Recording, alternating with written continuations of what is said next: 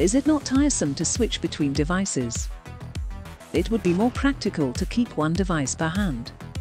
Why only use your fingers or thumbs?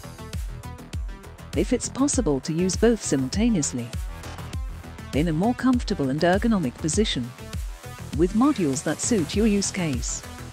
Along the hardware comes the software, for assignments of hotkeys, shortcuts or macros, with option of multiple layouts for different applications. The selected layout can be displayed on screen. Let's see some use cases. First, gaming. On the left side is a cat with joystick, and on the right with mouse function. In this example, the LYNX setup is used for modeling. On the right side is a trackball version, and on the left only buttons.